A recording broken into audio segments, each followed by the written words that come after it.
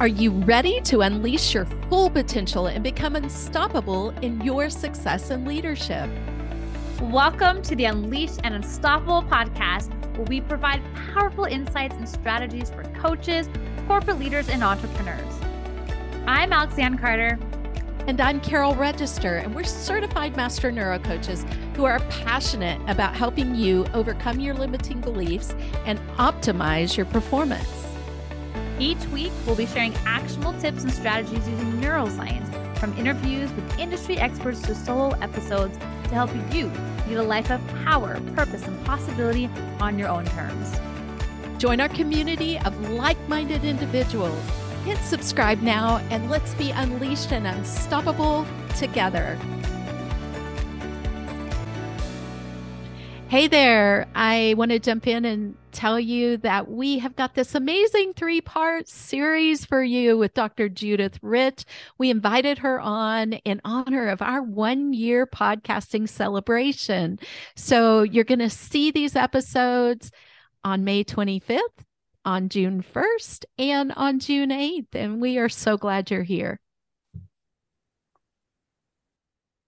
Hey, welcome. Today is a very, very special episode.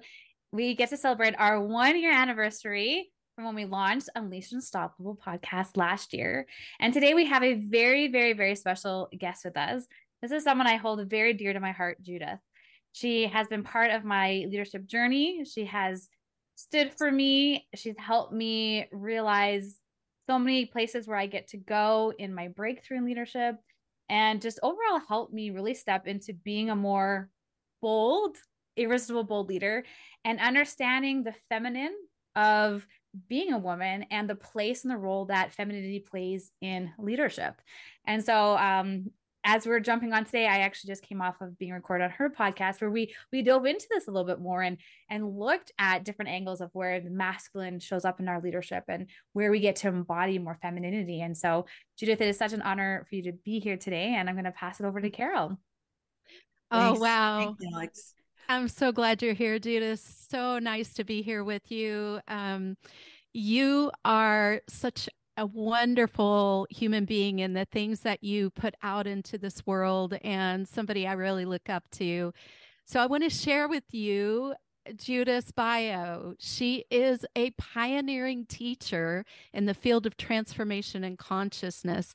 She's an accomplished, and let me say accomplished is a mild word, transformational and leadership development trainer with nearly 50 years experience, in training, facilitation, personal and executive coaching, and public speaking.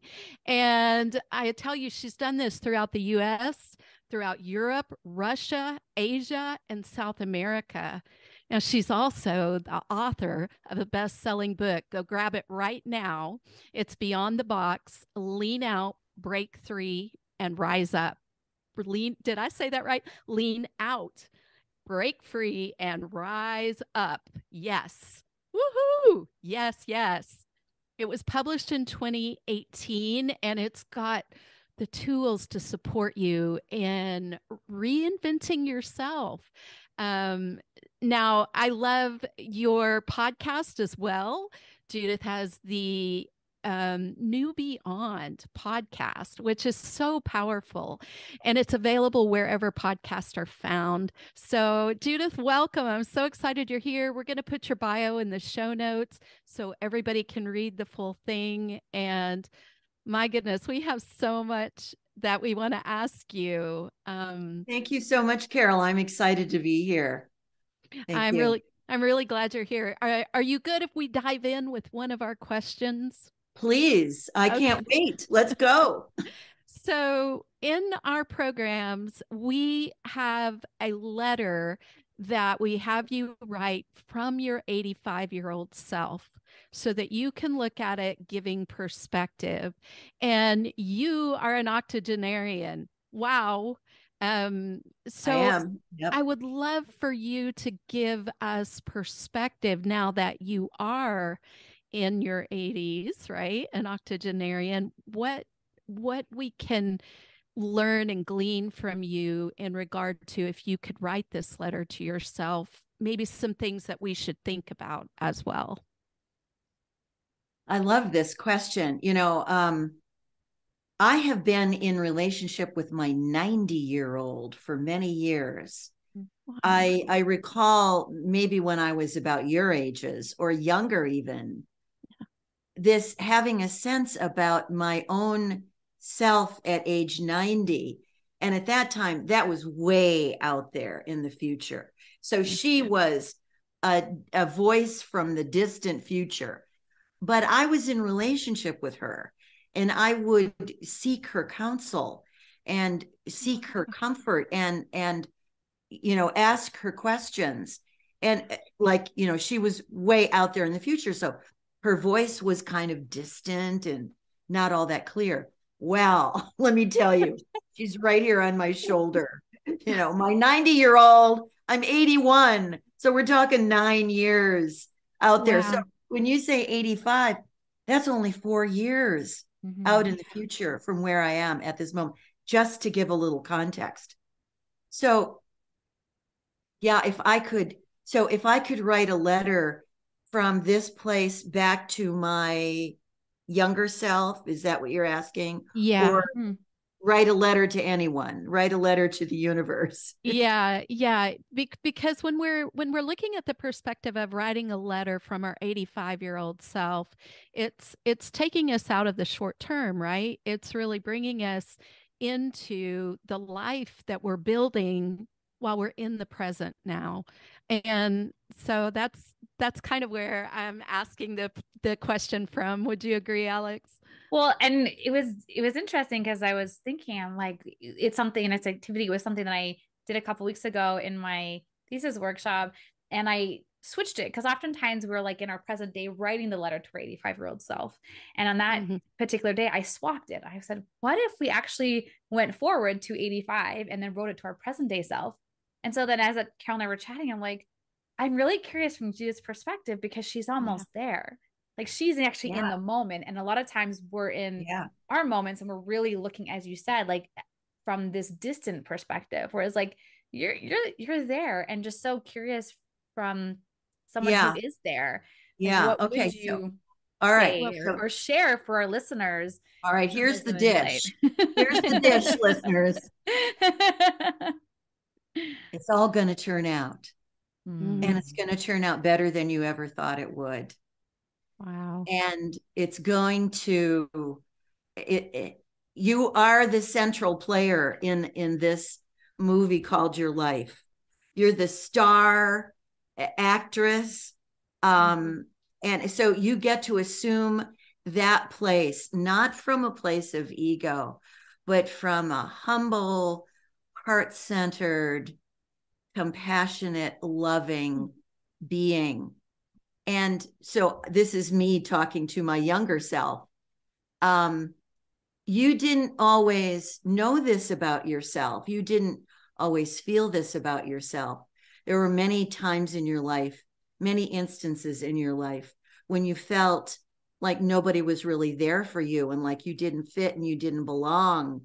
And, it's like you didn't even belong in your family, like you were invisible. And I want you to know, little one, that all of that is going to feed who you become. So trust the process would be the main, I think, the main message is there are going to be a lot of changes. You're not going to succeed at everything. There are going to be failures. You're going to fall down. You're going to skin your knees. You're going to be stopped dead in your tracks. It's all going to turn out. It all has a purpose. It's all useful. Don't be afraid, just trust yourself. I would also say to her, remember when you were a little girl and you lived up in the far northern part of Michigan, almost to the Upper Peninsula, in an area of the state that didn't even have electricity yet. This was in the 1940s. There were dirt roads. You lived on a farm. There was no electricity. There was no running water. There was no indoor plumbing. You came up through challenging and difficult circumstances. And you're here, you've made it. And all of that has served you. So I want to say to my little girl and to all the little girls and all the younger women out there, your life is unfolding, I would say, in divine right order. Your life is being guided by forces that are greater than you are. Now, some people might interpret that as God or religion, or it doesn't matter. I don't put a label on it. I just believe that there are greater forces at work in our lives that we can't see, but are always present for us, with us, guiding us, supporting us. We can call them angels, we can call them God, whatever we want to call them, that we are surrounded always by love. Why? Because who we are is love. It's who we are. It's not out there somewhere. So that would be like, from my 85-year-old self, I would say that trust that love is who you are. And that's kind of a Hallmark card sounding euphemism. What does that really mean? But the older I have become, the more I see that all there really is and all that really matters is love. It all comes down to that. And that it's who I am. It's who you are. It's who we all are. That we are the love we spend a lifetime looking out there for, that we think somebody else is going to bring to us. No, that's not going to happen. No one or nothing is going to love you in the way that only you can love you. So your biggest gift and responsibility that you can give to yourself and ultimately to the world and to your loved ones is to love who you are, is to fall in love with who you are, not as a personality, not as an ego, not based on your performance, not on what you achieve or what you acquire, none of that. It's all an inside game. Now, that's a hard thing to get for a younger person because, in our youth, we're conditioned to be striving. I mean, Alex and I just talked about this on my podcast a few minutes ago, how women particularly are conditioned to strive and please and perform and achieve and be acceptable. And at the end of the day, after we've done all that, and you will do all that, and we all do all that, we do it as a way to learn. And we ultimately come to the understanding that that's not it. Wow. That's not it. And at the end of the day, we come in, we're born, we make that trip down the birth canal, which Alex's little one is about to do. We make that trip down the birth canal actually alone. Now, mom is helping, mom is pushing, mom is cooperating, all of that. But we really do come in alone. We're like a stranger in a strange land in those first few months of life. What is this place? Where am I? Who are these people? What's going on here? Why is it so loud and so bright? Right? So we come in, and we're not of this world when we come in. We're from somewhere else. We're from the transcendent, whatever that is. We come in from the field, I like to think, from the quantum field, the field of all potential. And we leave. When we leave this body. We're in that place alone. In our last hours, we're in there alone. Hopefully, you'll be surrounded by loving family members and friends as you're making your final journey out of this place. But ultimately, it is you who will make that journey out.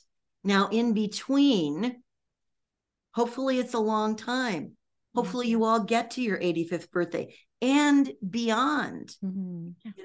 So what's going to matter when you get here? What's going to matter to you when you're 85?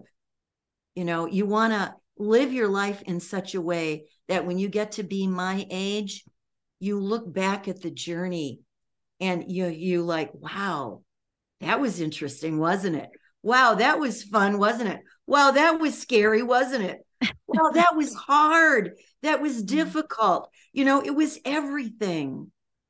It's like, I think the Buddhists call it the full catastrophe. It's the full catastrophe of life. Don't avoid anything. Mm. Don't avoid anything. It's all there for your teaching. You are loved. You matter. That's it. That's the short answer. Mic drop. Mic drop. Was that like gold nugget after gold nugget? I'm like trusting ourselves, trusting the process, and it all being about love. I mean, I'm going to have to re-listen to this, Judith. I can just tell you. Me too, because a lot of the times I don't remember what just came out of my mouth. It was amazing. The one thing that hits me, though, as we were saying, like with society and the way women are showing up oftentimes in leadership roles, what are maybe some practical things, Judith? Because definitely on this higher level, and I mean, having worked with you, I mean, I will admit, right, at the beginning when we started working together, there was some resistance to that, right? Because of our automation, because of our beliefs in society and us working in potentially like, quote unquote, broken corporate model, that kind of piece. Yeah. How can the listener who is like, okay, Judith, this all sounds great, and in hindsight, but here, this is where I am today, and this is how I'm feeling. And I have a hard time looking at myself in the mirror. I have a hard time feeling the love and feeling intimacy, right? I think it's a word that I know that you speak into a lot. And that is a word that from the first moment I heard that word in transformation, I remember it didn't sit well for me. Like, it's taken me a while to say the word even intimacy without there being any meaning to it.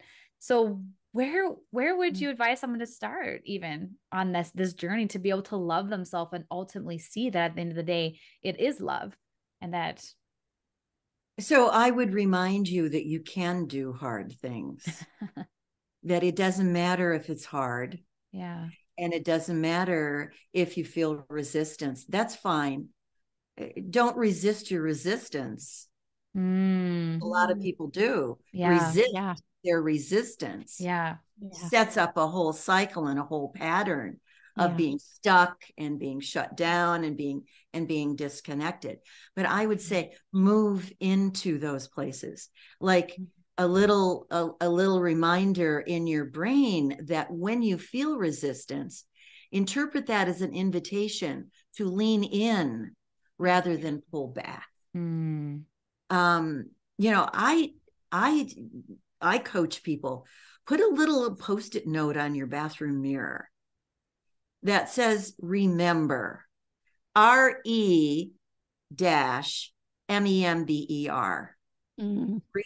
Remember. Yeah. So what does that mean?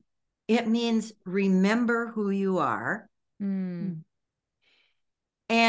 to remember yourself, the members of yourself, the parts of yourself that you've split off, that you've rejected, that you've pushed away, that you've made wrong, that you've judged. You look in the mirror and what do you see? You see the flaws, you see the wrinkles, you see the dark spots, you see all the things. I do this exercise, Alex, you'll remember that we did it. Yeah. And what do people see is they see their flaws, because we're just conditioned to look that way. Look and, put that sign up on the mirror and then remember who's in there. To member again, to bring together again the members of who you are, to come into wholeness. So to practice doing it over and over. Remember, Alex, I had you do it for like a week. Every day for a week. Go stand in front of the mirror, in silence and just connect and be with yourself and just notice. So all the conversations are going to come up. All the judgments are going to come up. All the criticism. I still have it. It's all going to come up. Just notice it. You don't have to believe it. That would be another thing. Don't believe everything you think. Yeah. Don't believe everything you think. Because sometimes the mind is not the best neighborhood to be in. No. It can be a really tricky neighborhood. And so listen to your heart. Your heart knows. So to drop down into, when you notice yourself, from a practical tip, and of course the key is, it's one thing to have the intellectual understanding about, well, this would be a good idea to do. And then it's another thing to actually have the awareness in the moment to do it. That's why I think a hack, to use that term, a neurohack, would be to put that little Post-it note up that says, remember. I tell people, put it on the visor of your car, put it on your bathroom mirror, put it on your computer screen. A little memory jog. Remember. Ooh, what does that mean again? Oh, remember who I am. Well, who am I, by the way?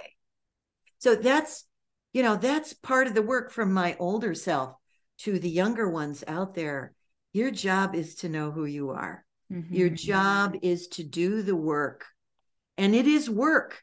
And it is a lifetime of work. It is work I am still engaged in. And if you're really, really smart, you'll be on that journey for the rest of your life. If you're really, really smart, you will not come to a place where you think you're done, or you think you know it all, or you think, you're baked and cooked. No. That's only an indication. If you ever get there, let that be a signal to you. Not so much. You're really off track here.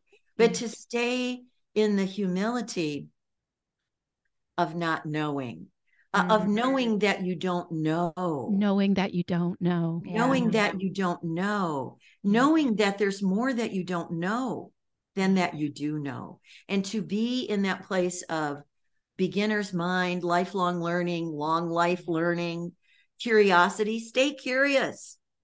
I mean, I have recently come to the awareness that curiosity is one of our greatest superpowers. And as an 81-year-old, staying curious at this stage of the game, for someone who's been on the planet 81 years, the tendency is to think you've been there, done that, seen it, heard it, know it. There's nothing new, and so life becomes ho-hum. We tend to disconnect and numb out because we think we know it. No, you don't. You don't. There's so much more that you don't know. So, one thing I say to people in trainings, I've been doing this work for almost 50 years. I don't know very much. I don't know very much. Yeah.